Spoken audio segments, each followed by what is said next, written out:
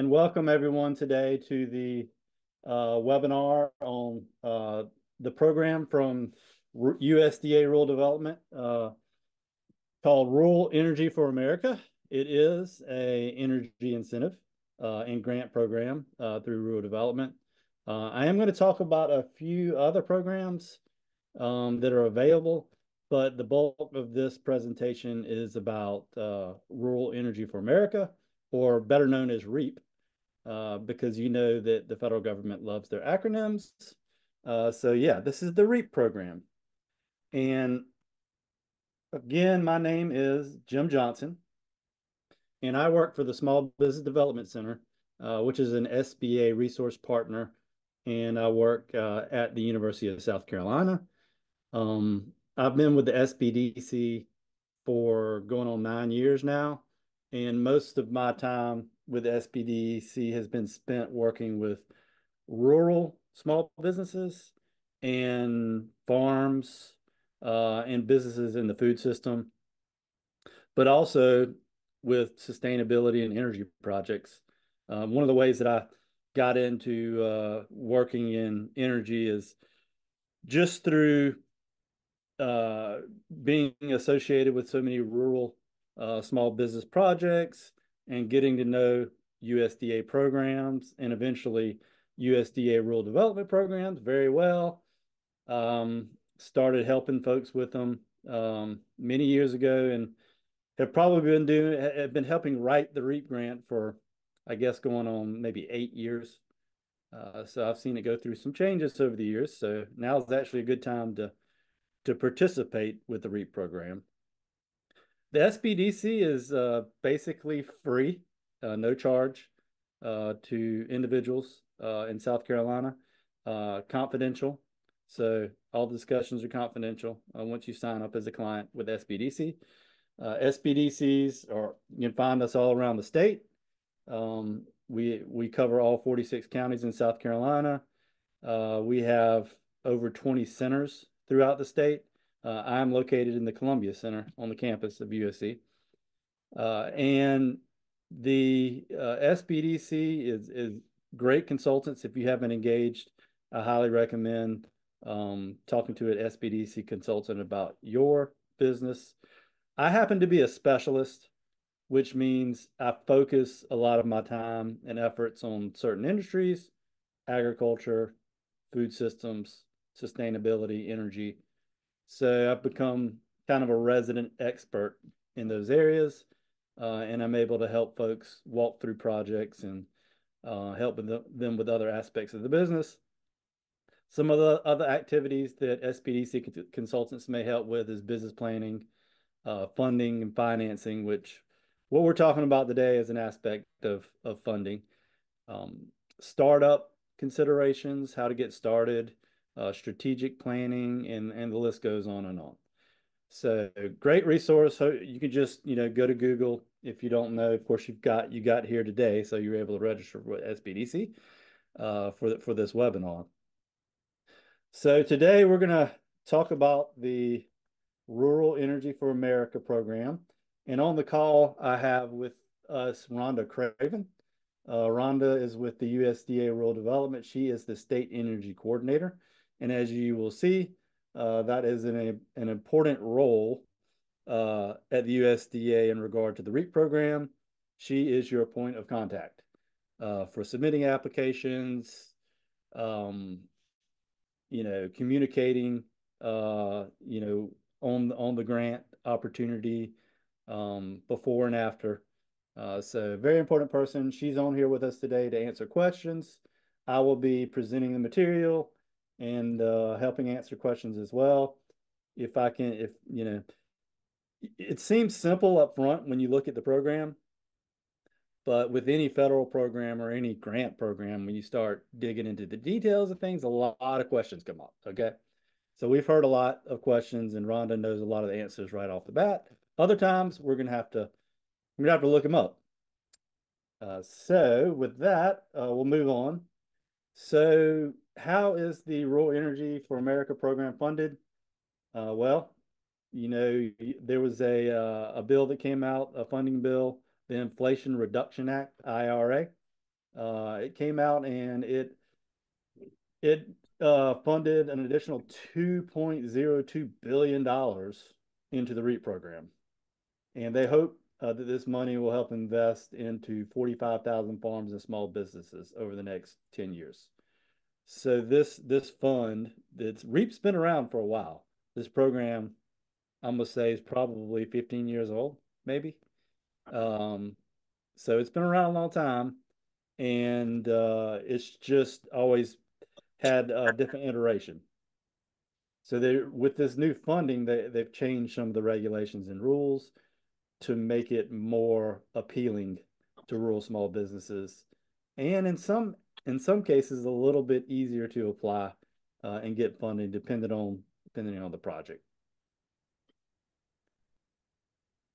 So what is REAP and what does it cover?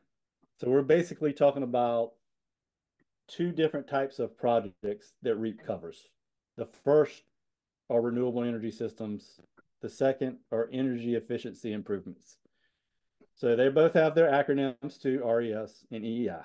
So if you see that, if you go to their website and you look and you see these acronyms, that's what they're talking about. So, um, and you can go either path. You can go both in one fiscal year. You can apply for both, or you can apply for one or the other. Um, but just one like RES per year, or one per year. So the next question that comes up, and when I work with folks who are interested in applying for this grant, this is kind of the first part of the process is, am I eligible? Am I an eligible entity? And the second part, which you'll soon see, is, do I have an eligible project? So to determine if you're an eligible entity, you can be one of two types of entities here. You can be an agricultural producer, which means that more than 50% of your gross income comes from agricultural production for the entity that's applying, right? So you need to make most of your money. The majority of your money has to come from agricultural production.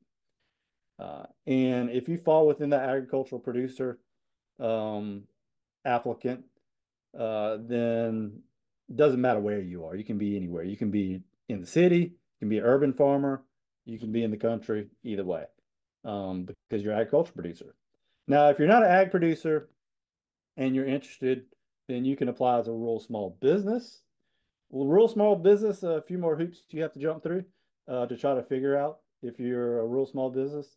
The first is, do you fall within the SBA small business standard guideline, right? So does the SBAC use a small business? And we're going to have a couple slides here coming up that show you how to figure that out. The other idea is, are you in a rural area? And the USDA has created a map that you can go to determine if you are actually in a rural area, and that will be on the next slide. So two ways you can determine if you're eligible. You have to be an agricultural producer, or you have to be a real small business. If you want to determine if you're in an eligible area, you can go to the map, the USDA eligibility map. And I'm just going to pull this over. I actually pulled it up. This is the site you would go to for USDA. You can Google it, USDA eligibility map, and come right to it. Just make sure when you get to this map, they have a lot of programs. Make sure you're in rural business, and then make sure that you're looking under the REAP program here. See where it says REAP. So it's this top one. And then you go to your map, and I am in Orangeburg.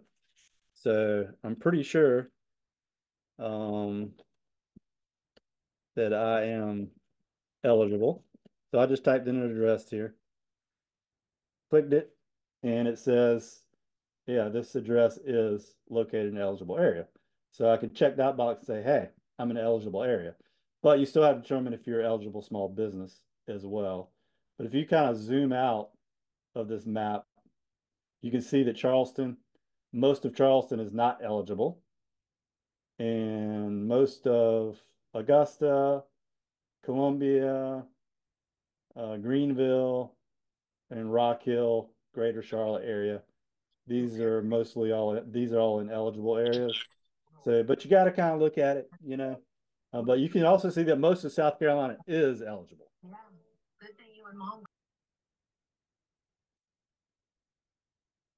So the next criteria to determine if you're a rural small business is to figure out if you meet the SBA size standard requirements. And the way to do that, you'll have to figure out what your NAICS code is, NAICS code, which is the industry that you work in. If you're a manufacturer, you have a certain code. If you're a restaurant, you have a certain code. If you're a grocery store, you have a certain code. You can look that up. You can actually Google that pretty much. But if you're working with somebody like me or a consultant, we can help you look that up. And then you just go to the SBA site, type in the code. They have a tool, SBA size standard tool. You know, type in that code and it'll come back and say, well, do you have under 500 employees? Then you're eligible. And sometimes it might be based on revenues. So it just depends. But this tool is pretty easy to use. But that's basically the second threshold of determining if you're an eligible applicant. So it's pretty self-evident, but you'd be surprised. Sometimes that's not so hard to decide if you're eligible or not, but that's what we're happy to do to help, is help you make that determination to see if you're an eligible applicant and can move forward. So now you determine you're an eligible applicant. So what kind of projects are available? What could I do with this grant? So yeah, going back to the eligibility of the project, you have two paths basically, or two types of programs here. One is RES, renewable energy, and renewable energy projects include solar projects, which is probably the most popular application submitted to rural development on the RES side. You have wind, small hydroelectric, anaerobic, biomass, geothermal, wave, ocean power. So a lot of different types of projects, but probably most folks are interested in solar. It's the most accessible, I'd imagine, and probably one of the least expensive methods for achieving, renewable energy. But every project's different for people. It just depends on what your goals are. But these are all eligible projects, from just looking at the project standpoint. So if you go to energy efficiency, you have a list of projects here, and lighting is probably one of the most popular and easiest ones, which usually makes a lot of sense. A lot of folks have fluorescent lighting.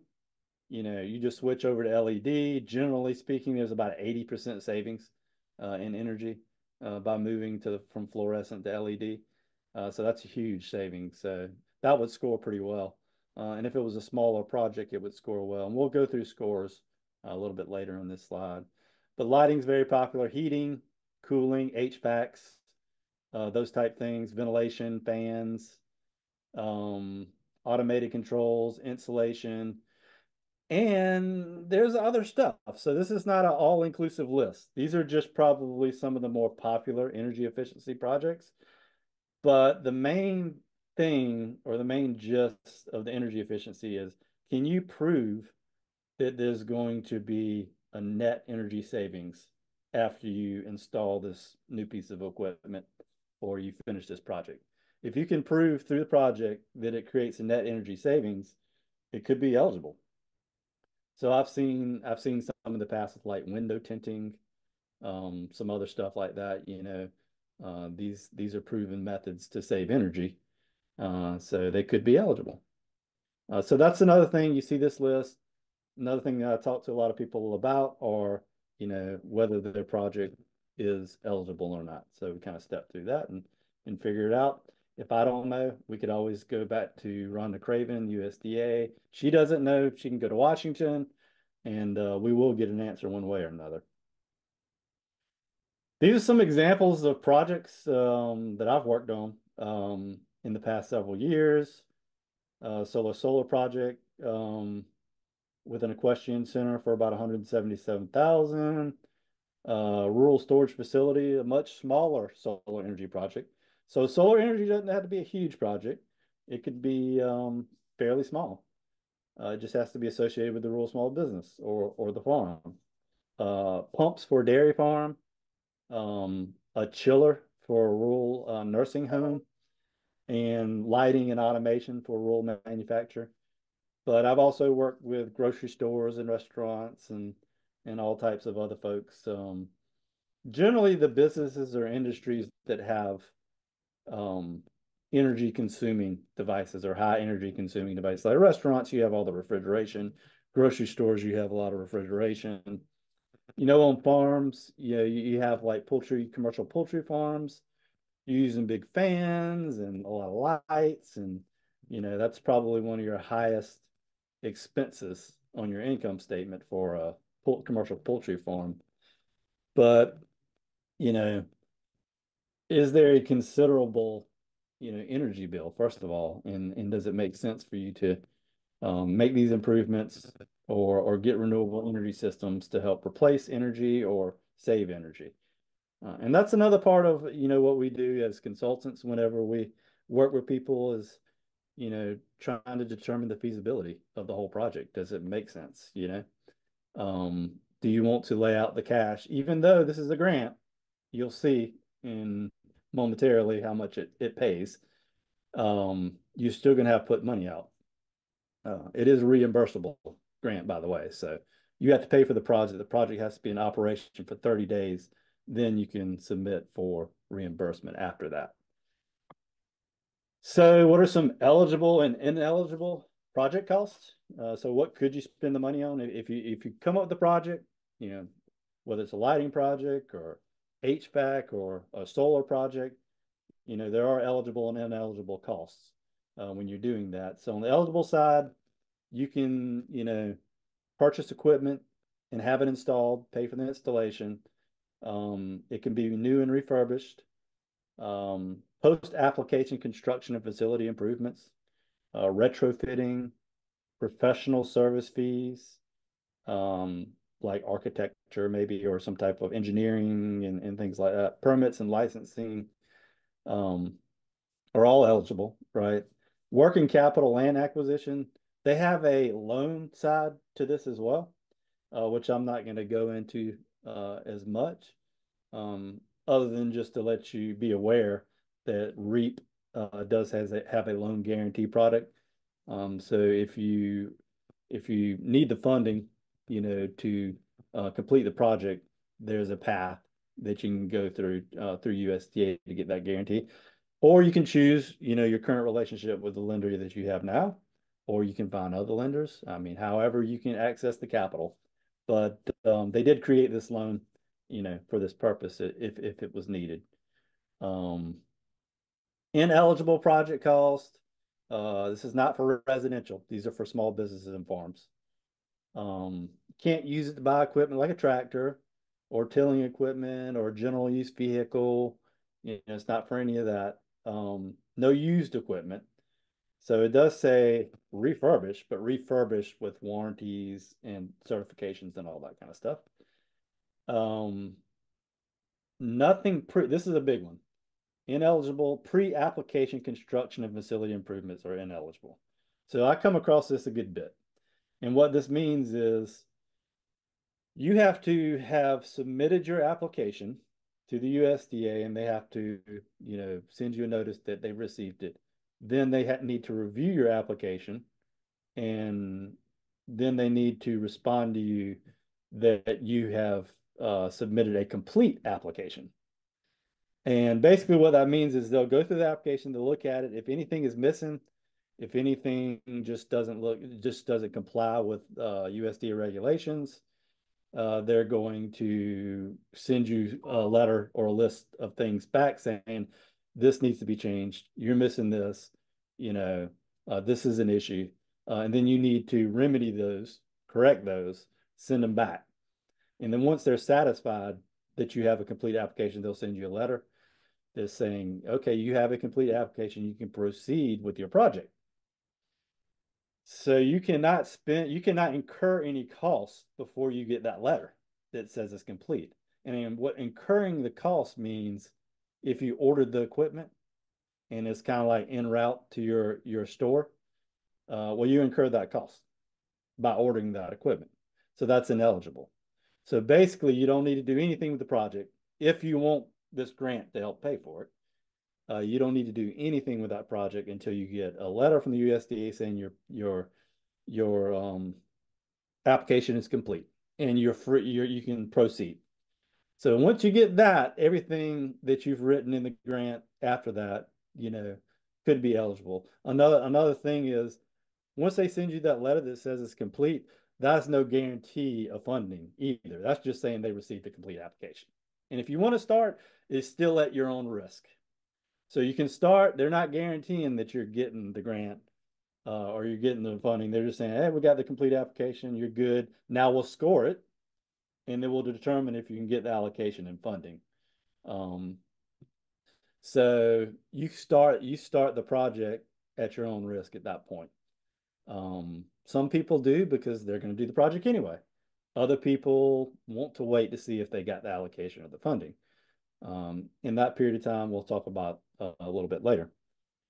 So I spent some time on that particular point just because I've seen it happen in the past where people started the project already and then it, ended up being an issue because now, they couldn't really submit a grant for the portion that they are started. One thing you could do is you could still submit for the part you have not incurred any expenses on, which would be kind of a partial project funding. So anyway, the best thing to do is to get a complete application, right? If you want to proceed with this before you do anything. Application preparation or grant writer fees, these are not eligible. So some folk, you can hire a private consultant, and there are many out there who help write this grant. I just happen to do it for free because I work for a SBA federal program with the university. So my services are free. I'm paid by the university. I'm a university employee. But you can hire someone to do it, and their fees vary. But their fees, you just have to pay those out of pocket. Those are not reimbursable. I can't use it for lines of credit, make lease payments, or to pay any type of pay yourself as an owner. Those are all ineligible.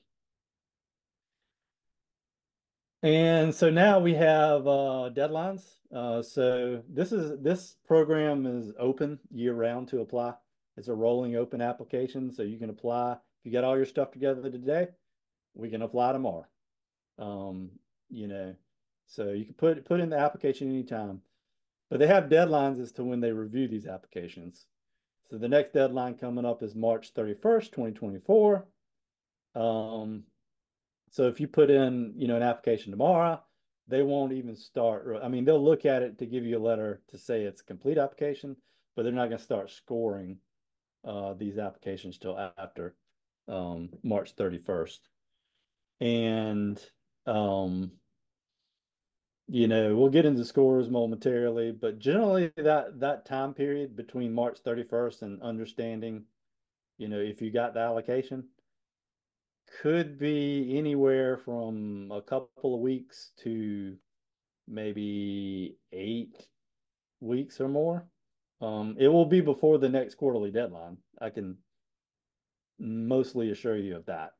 But the USDA does the best that they can to get the application scored and funded in a timely manner. But like any other government program, they have limited resources and they're working, as fast as they can. They have to be diligent and make sure everything, all the I's are dotted, T's are crossed. So depends on how many applications they get, and how busy they are, of how long it could take you to get an answer.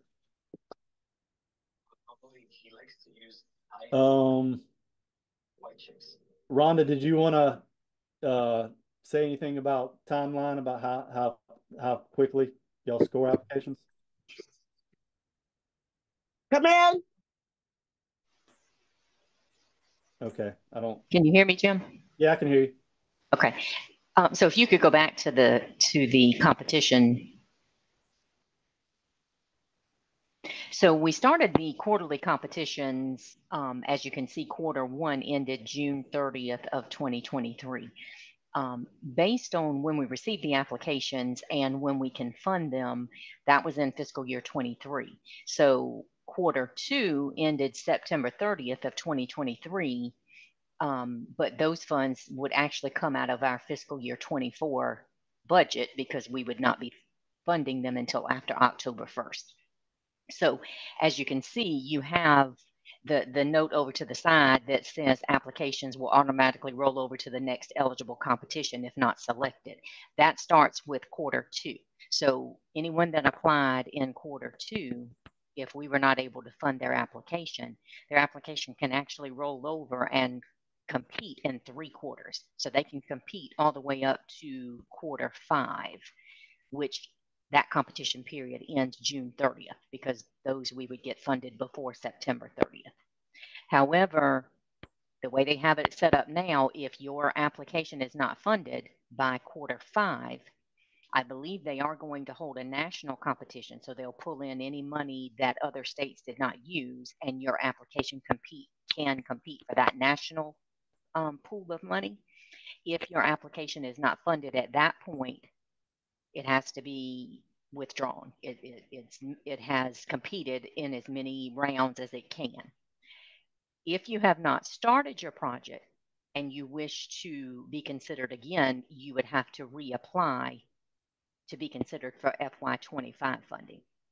So that's where Jim was pointing out that you can start your project at any time after you get that complete letter, but you are proceeding at your own risk. So if you decided to start your project and you are not funded once you've met all the competition rounds, then you would not be eligible to reapply because you've already started your project.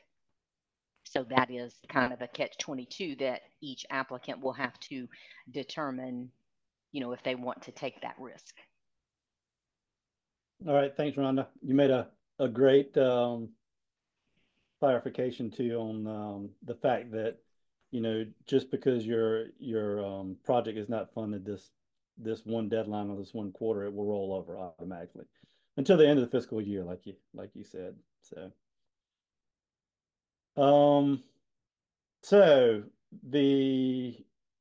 now we get to how much will the USDA fund, and for renewable energy systems and energy efficiency improvements, they fund up to 50% of eligible project costs.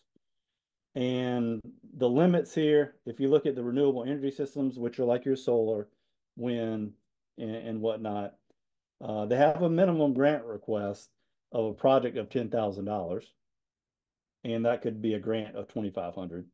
And they have a maximum request of $2 million, which a $2 million project would be a $1 million grant. So those are kind of your limits on the renewable energy systems. And on the energy efficiency improvement side, there's a minimum project cost of $6,000 and a maximum of $1 million. So again, minimum $1,500 grant, maximum $500 grant.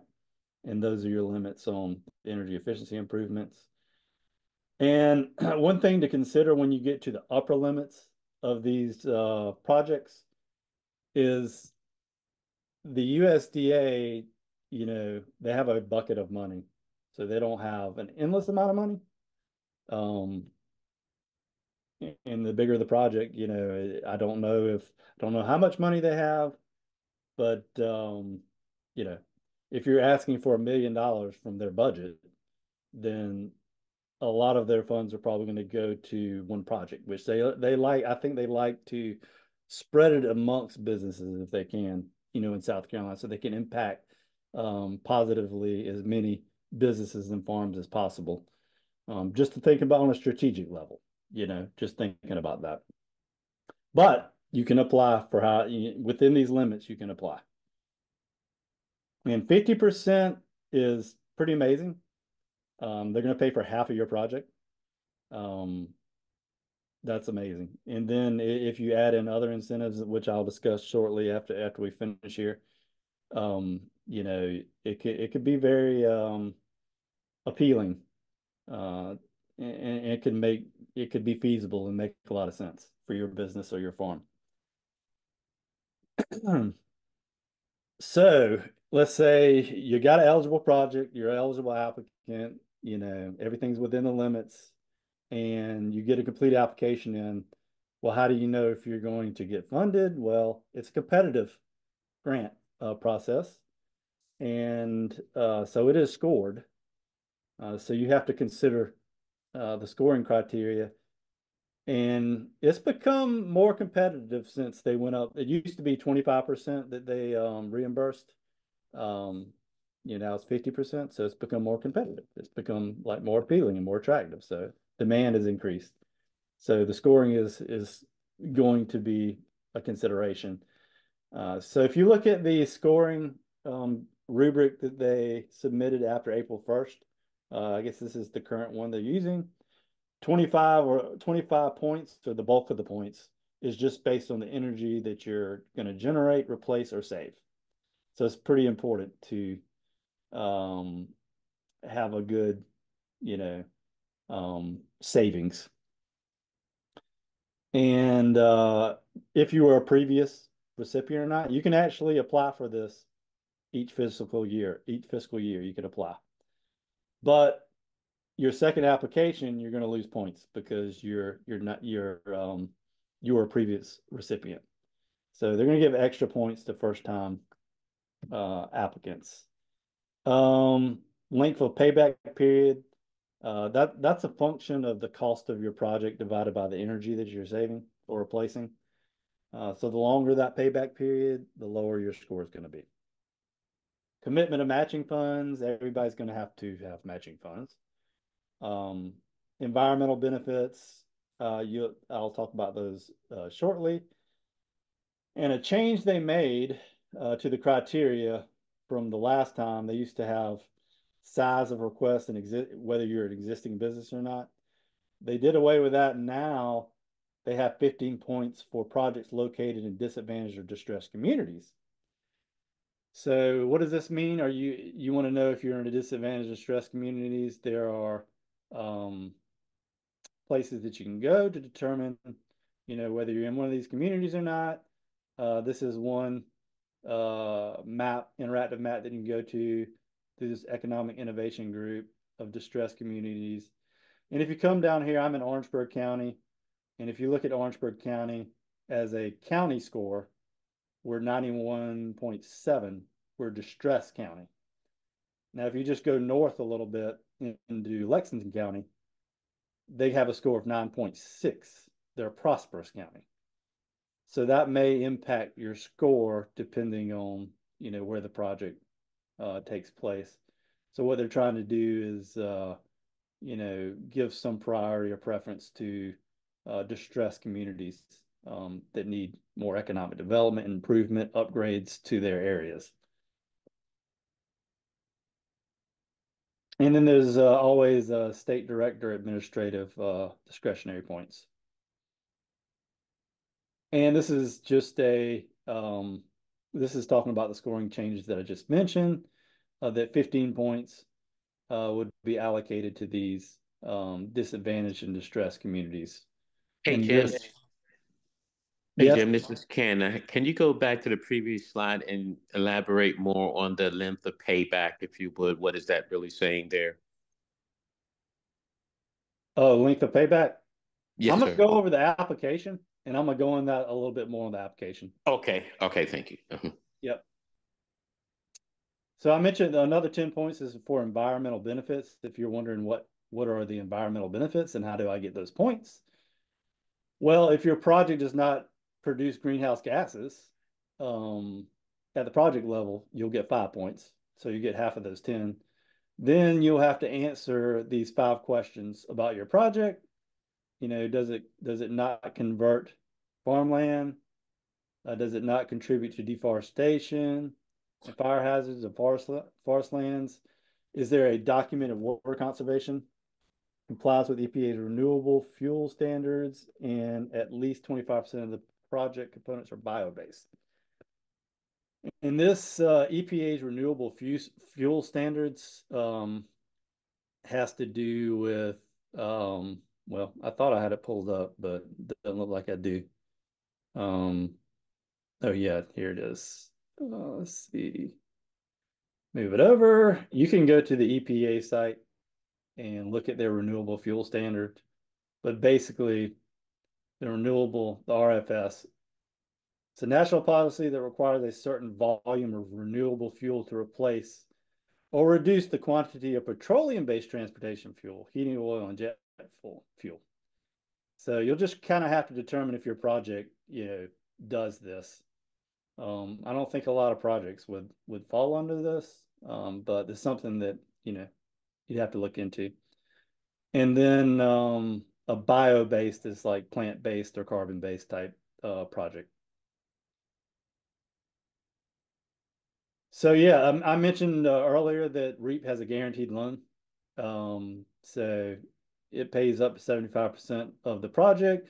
You would go through typical underwriting criteria like any bank to receive this loan. You have to go through a lender. So this is a guarantee. It's not a direct loan from the USDA Rural Development. It's a guarantee, which means you go to a lender that works with the USDA. That lender will do the underwriting, and then they'll work with the USDA to get the guarantee. So some important highlights. No residential benefits allowed. You may have a shared metering device in some cases. There's additional restrictions and possible installation of a second meter. So, some farms, might have residents attached to the farm somehow. So that's something that if you came across that issue that we would have to research and determine whether, it's eligible or what the requirements would be. Unless you're an ag producer, you must be in an eligible area, those areas that I outlined. REAP prohibits receiving more than 50% grant from a federal source. There are other federal programs that fund the same activities or the same projects. For example, NRCS, Natural Resource Conservation Services, their EQIP program has an energy efficiency component. So you couldn't apply for NRCS and rural development and get the money for the same project, or any of the federal source for that matter. If selected, you have 2 years to complete the project. You will need to register in SAM and get your UEI number, which is your unique identity or your unique entity identifier, UEI. And that process can take up to 10 days. So you don't want to wait to the last minute before the deadline to get this information in either. Some people I've seen get the UEI back in a day. Some people I've seen it takes a little bit longer. I don't know what makes the difference, but it does. Environmental documentation is very important, especially if you're going to break ground. If you have a project that's going to break ground, there's going to be additional documentation required for a project. Applications over $200,000 are going to require additional documents. So basically just 3 applications. The first one goes up to 80,000. The next one's 80 to 200,000, and then the third application is over 200,000. And each application gets a little bit more complex. As you can imagine, you're asking for more money. They want more information. Because this is an investment by the USDA into your business and into, I guess, the environment as well. Get to know your state energy coordinators, which Rhonda is on the call with us now. And also make sure we have the right forms. They update these forms from time to time. So ensure you have the right forms. If you work with me or another business consultant, we should be able to get those forms correct for you. And they can be kind of difficult to access. If you don't have Adobe, you have to have the right software to download them at times as well. Of course, you can contact your state energy coordinator. You can contact me. And there's some newer technical assistance out there. One being SCASID, which Ken Harvin is on the call with. SCASID is South Carolina Association of Economic and Community Development. I hope I got that right. But they also are providing technical assistance at no charge if I'm not mistaken, on these grants. So we'll send that information out as well, where you can get resources to help. I'm going to, before I end it, and feel free to put questions in the chat, I did want to go through the application, because sometimes when you see the application, it can be helpful, because it answers questions that was not in my presentation, and a lot of times which don't fall in presentations in general for one reason or another. But if you look at the application here, the first page is some basic information. This is where they're really checking eligibility. This is where you're documenting that you're eligible. You've got your UEI you have to put there. You're checking if you're agricultural producer or rural small business. If you're a rural small business, then they want to know what's the NAICS and what's the corresponding size limit. There's some descriptive questions here that are, you're just kind of answering the questions, kind of evident about what is your project, who owns and controls, the business. You actually can get into more eligibility issues with ownership and control, depending on, who's owning the business. But those are things that we try to help you, suss through and clarify. Then you get to your project types. It can be an energy efficiency improvement project, or it can be a renewable energy system. There's two types. There's non-greenhouse gas, and then there's emits greenhouse gas. So you have to determine which one of these that you're going with.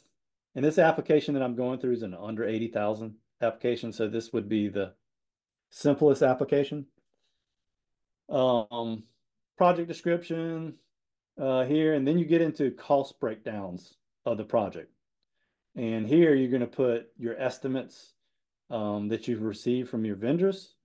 And you have to go out and get these estimates from the vendors. So if it's a solar project, you need the broken down estimate from the solar. If it's energy efficiency, maybe you're replacing lighting, you're putting in automation, maybe you're putting in an HVAC system as well. Well, each one of these, you need an estimate for each one of those. You also need, specs on all those. You need information on their warranties. You need the brochure. You need all that stuff. All the supporting documentation to back up the claim or the information that you want. So this would go right in here. Then you get down into the bulk of where the score is really made, which is in the technical reporting on the project. And this first section is for renewable energy systems. You can see, like, the first question they ask here is the amount of energy that is going to be generated by the project, right? They want to know that. Then you can get in some information about if you're going to net meter and sell energy back to the grid or utility. And that's just a whole nother level of documentation that's needed for that process. There's a section on byproduct or other revenue quantity that might be made off the system. And then there's a block here so they want to know, well, how much energy is going to be generated from this renewable energy system, like a solar unit. And then what's your historical annual average energy used, right? So this is all set up to determine how much you're saving, on this system that's going to be installed. So they want to know how much how much did you use? And you're going to have to submit 12 months, at least 12 months of energy bills and an energy rate sheet to determine, the proper rate that you're paying for energy now. And all of this is basically calculated, and they're going to determine, well, if you're producing, and most of the projects that I see, the energy from a renewable energy system does not, produce 100% of the energy needed. So in that case, you'll find out what percent is being replaced. Is it 30%, 50%, 70%? If it happened to be over 150%, of the energy that was produced from your solar system or your renewable energy system, then you're getting into an energy generation project and not an energy replacement project. And you can see there's a line for energy generation. And then your bottom line here, another part of the score, remember we talked about simple payback. So basically simple payback is a function of the energy that you're saving from the project divided by the cost of the project. And you'll come up with so many years, right? Does it take you 5 years to pay this back? And this is based on the gross estimate of cost before any incentives. So the payback is based on the cost before incentives. So you're not applying any of these incentives that you get. So if it took you 5 years versus 15, 20, 50 years, your score will reflect, a 5-year will be a better score than a 30-year payback, right?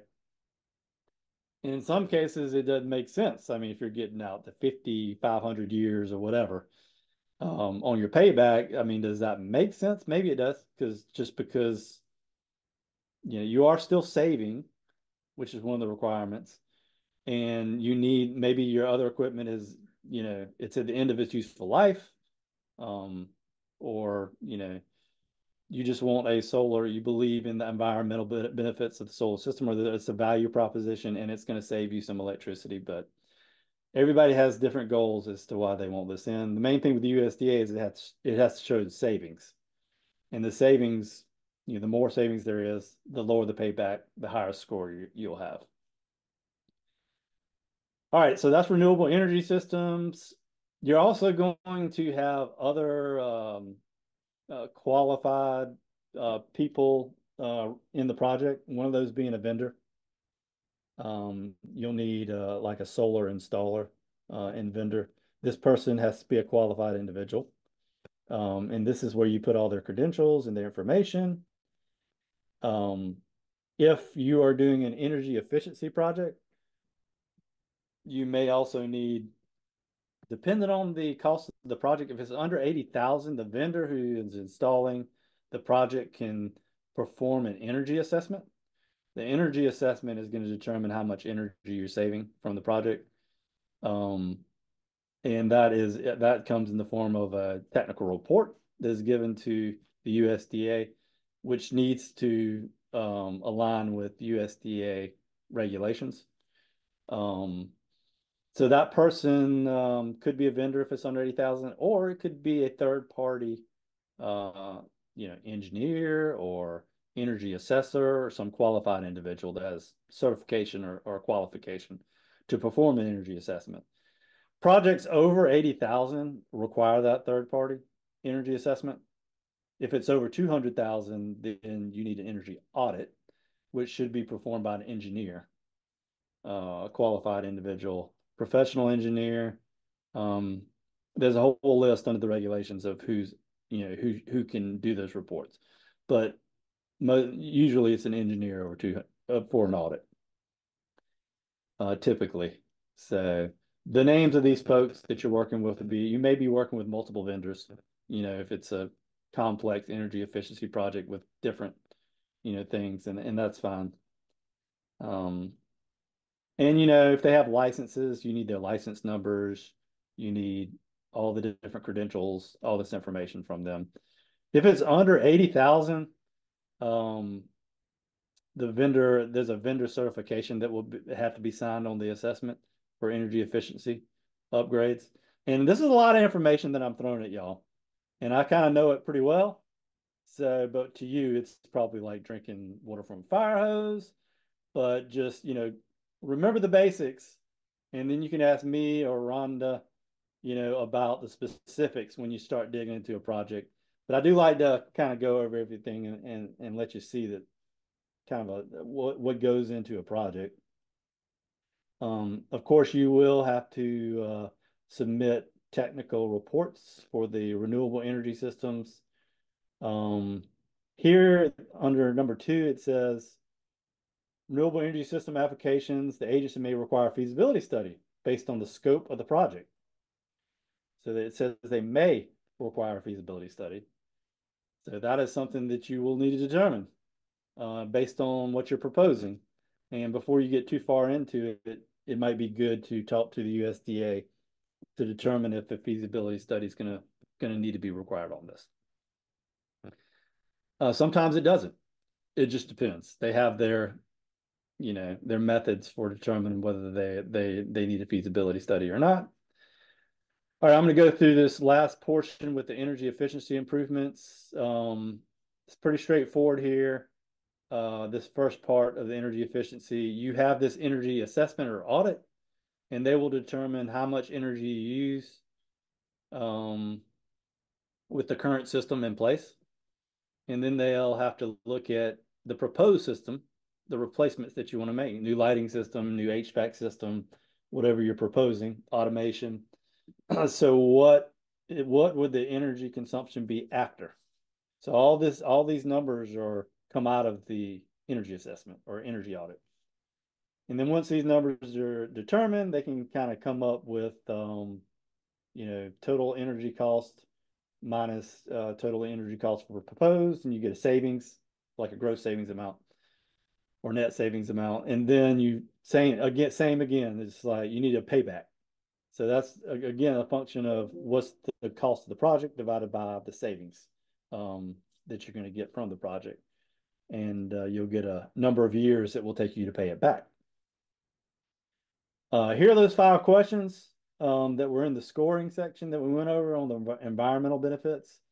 They're asking you these questions. You have to answer, as appropriate. This section here is pretty important, commitment of funds. You need to be able to show that you have access to the funds to complete the project. And that can be done in a number of ways. You may have the cash in your bank account, your operating account. You may have it in a savings account. You may have it in a retirement account. It may be amongst 5 different accounts you have that you can cobble together and show, yes, I have access to all these funds, and it would cover the cost of the project. But you also may not have access. You may not have the cash in your account, in which case you can, go to the bank, get a line of credit, and they can give you a letter saying, hey, yes, we would extend a line of credit for this. Or you can go to get a bank loan where you can get an approval letter saying that they would, cover this project. And there's a lot of different ways, to go about, trying to prove that you have the funding to cover the cost of the project. And that's another thing the SBDC helps with. If you didn't have the cash, so what are some strategies? What are some avenues that we can go down to get the funding needed to support the project? So we're happy to do that. We know a lot of lenders, a lot of programs, USDA, non-USDA, that can help with those funds.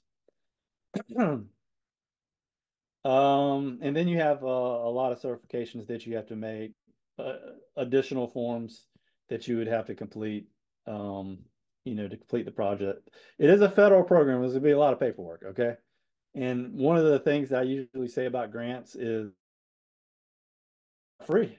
I mean, grants are, you have to put a lot of work into them, including this administrative aspect. So you just should kind of have that expectation. They're great, but you have to put some work in on the front side and the back side if you get the award. So just expect this paperwork to be done. I am also wanting to mention a couple of other things that come up when I talk to clients about energy programs in general, and especially renewable energy like solar. There are tax credits available on the state and federal level.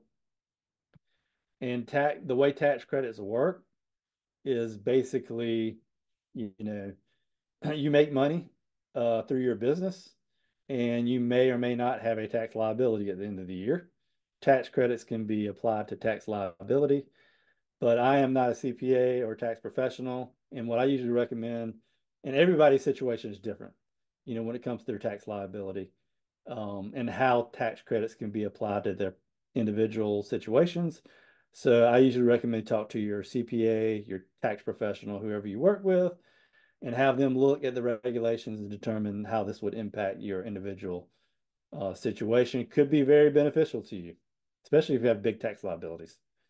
It might, and I believe, if I'm not mistaken, this can be applied over a period of years. But you need a professional to actually go over that and see if it applies to you and how well it applies to you. Another question I get from time to time is other incentives from utility providers such as Dominion Energy or Duke Energy, which are probably two of the bigger providers in South Carolina. And then you have the cooperatives, the energy cooperatives, especially in rural areas, you have energy cooperatives.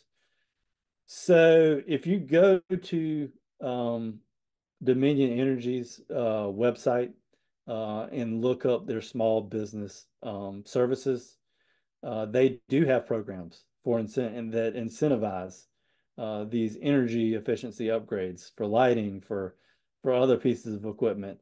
And they actually, I know Dominion just came out with some new products for agriculture and farms, to try to help farmers.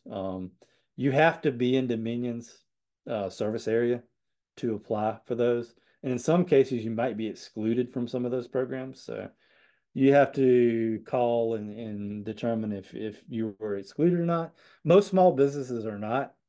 Some bigger manufacturers or bigger companies that use a lot of energy, sometimes they'll opt out of some of Dominion's programs, in which case they might not be eligible, but you just have to talk to Dominion. But yeah, look at Dominion. Their programs are, a lot of different things. It's definitely, if you're going to make the improvement, check them out. Whoever your utility provider is. Both Duke and Dominion usually have incentives. The cooperatives are a little lagging in that area. Most cooperatives, in my experience, do not have incentives, but I would check with your individual cooperative because they're all different and they may have something, special or featured, during this time period where they want to help their members. So yeah, I would definitely reach out to the cooperatives for those incentives.